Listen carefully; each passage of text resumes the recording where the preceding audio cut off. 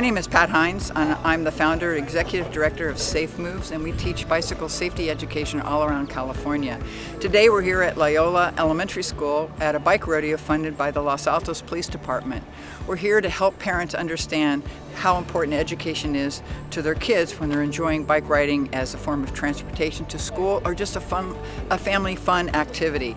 But we really do believe that bicycling can be incredibly dangerous if kids don't know the rules of the road. So our idea is to explain to kids that they have the same responsibility as drivers do when they're riding on the street. That traffic signs, they have to be paid attention to. Riding on the right is really important, wearing a helmet always.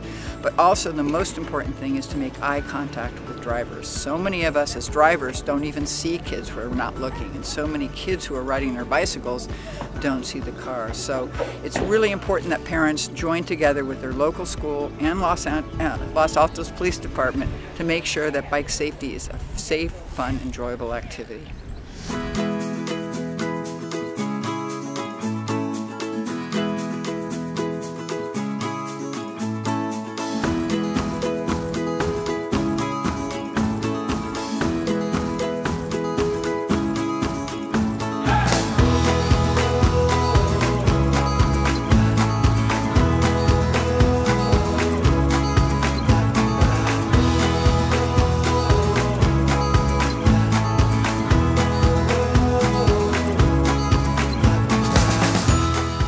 I'm Officer Brent Butler with Los Altos Police Department.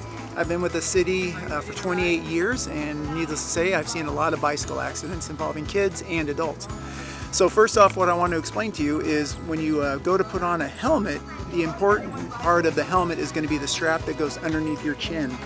A lot of the times I see children and adults riding around town with the strap attached, and then what happens is this is way too loose, and so when you go and fall off of a bike, or when you're standing on the side of your bike and you fall, the helmet will either come off this way or this way, and so it's important to have it tightened up, because if sometimes I'll see a lot of kids riding around like this with it out strapped, and if you're going to be taking the time to wear a helmet and you fall off, it's going to go off and fall off onto the ground, and then what's going to happen is your head's going to hit.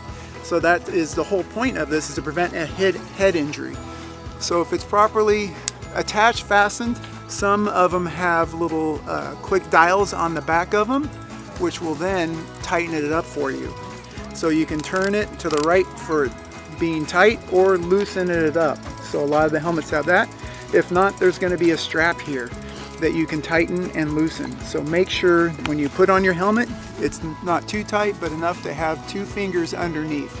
So once you have your helmet properly fastened, the next important part is going to be wearing bright clothing. So when you get on a bike, you want to be seen by vehicles, people who are driving, and making sure that if you're at nighttime, you have good reflective clothing on, so when the headlights hit you, you're going to be visible. A lot of the vehicle drivers do not see bicyclists, so you got to be a very defensive driver. And so when you're riding at night or in the day, it's very important too, is to have your little light on so people can see.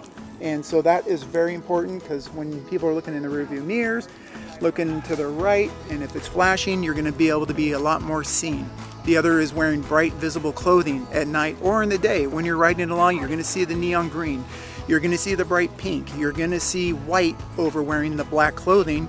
That makes you more visible for safety. Extremely important. The other thing I'm seeing a lot of junior high kids and high school kids is riding to school wearing their backpacks. And when they have a backpack on, it's a lot of weight.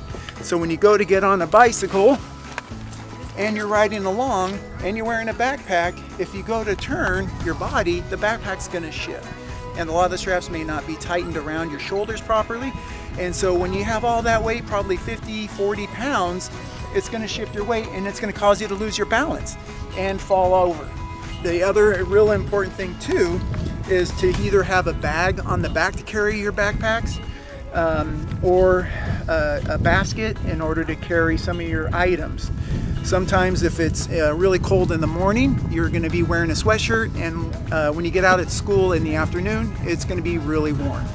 So a lot of the kids I will see and have taken accidents where a child will have a sweatshirt tied around their shoulders. We had one accident where the sweatshirt in the back came loose, and as the student was riding his bicycle, it came loose from his shoulders and it started to fall. As he went to go grab it, he turned his wheel to prevent it from landing on the ground, and he ended up running into a side of a car that was also driving in the same direction as him. So that was one of the causes of the accidents. So make sure, one, your helmet is fastened properly. Make sure, two, you have bright clothing on so you can be seen during the day or the night. And three, make sure your equipment on your bike, backpack is properly fastened. Not too heavy. If it is too heavy, carry it on the back of your bicycle. That way it's nice and center, and that way your bike doesn't shift when you're taking turns or riding to and from school. Thank you very much. Take consideration of all these safety issues when you ride a bike, because safety is the utmost importance. Thank you.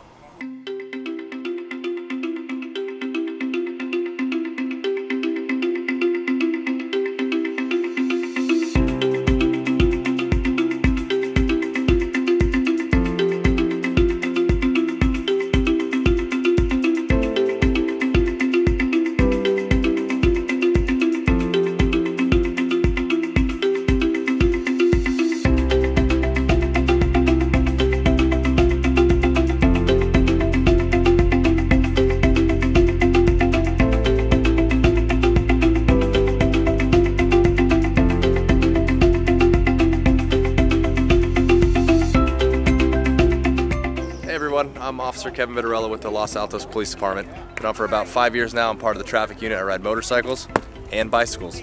I'm going to talk to you guys today about some sizing issues I'm seeing with kids with their bikes. So as far as sizing goes, the seat really shouldn't go above your hip, and there's a couple reasons. We'll get into that later. The frame of the bike itself is also big for sizing. You should be able to step over your bicycle and stand with both feet touching the ground. As far as the seat height goes, I said probably shouldn't be any more at the hip. When you sit on your bicycle, you should be able to still have one foot planted firmly on the ground for balance. As you pedal the bicycle, if your seat is set too low, you won't be able to extend your legs far down enough to get the power to pedal up hills. And if the seat is set too high, again, you won't be able to push the pedals down far enough to propel your bicycle forward.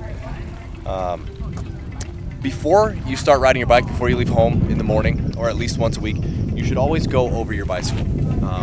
You don't need to be a mechanic. If there's something that you cannot fix, I suggest taking it to a bike shop instead of trying to do it yourself. But simple checks your bicycles is, first of all, checking to make sure your tires have appropriate air. If you can squeeze them, they're too low on air. Check the rear tire, check the front tire. Check them to make sure they don't wobble. If they wobble, that means something's loose, and that could also be dangerous. Same with the rear, wobble that to make sure it's loose. Check to make sure your seat isn't going to move while you ride. Check to make sure your handlebars or headset aren't loose. This just helps the bike not failing while you're riding. Which brings up a good point of while you're riding, after you've done your check, another big safety issue we're seeing here is kids, and adults, riding with headphones in their ears. That's very dangerous because you can't hear if your bike is malfunctioning. Typically, if your bike does malfunction, you'll start hearing a noise that's abnormal to its usual noises. Also, you won't be able to hear vehicles approaching, other bicyclists approaching, or pedestrians as well.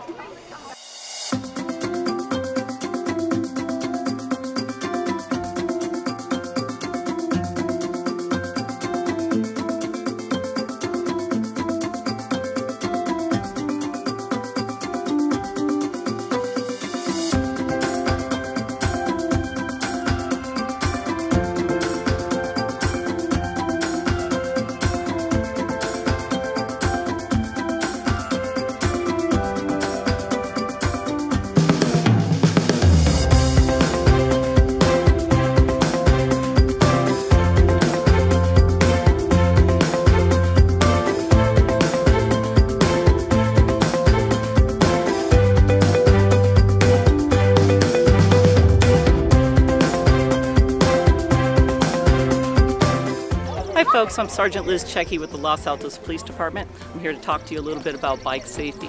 One of the most important things is people need to realize that if they're riding a bicycle, it's the same as driving a car. So you have a lot of responsibility. A bicycle is considered the same as a vehicle in the state of California. That being said, there's a few rules to follow that keep everybody safe.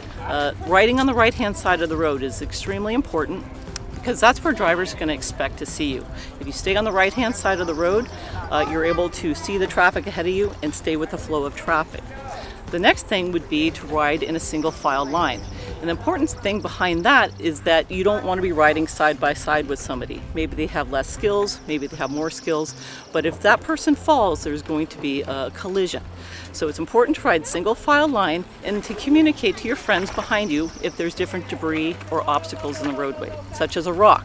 You can simply point down at the rock to your friend, that way they know that there might be a hazard on your right-hand side. As far as obeying signals and stop signs as well as roadway markings, that is hugely important and a big responsibility when you're navigating the roadways on a bicycle. You need to obey all signals and traffic signs as well as roadway markings to keep yourself safe and to communicate with other drivers. In doing so, you approach a red light, you come to a complete stop. The green light will then indicate to you that it's time to go. As far as a stop sign, you need to come to a stop, you need to look to your left, you need to look to your right, and you need to look to your left again. If you see that there's a vehicle there, it's imperative for you to make eye contact with that driver so that there's a clear understanding of who is going to move next in the rotation of vehicles.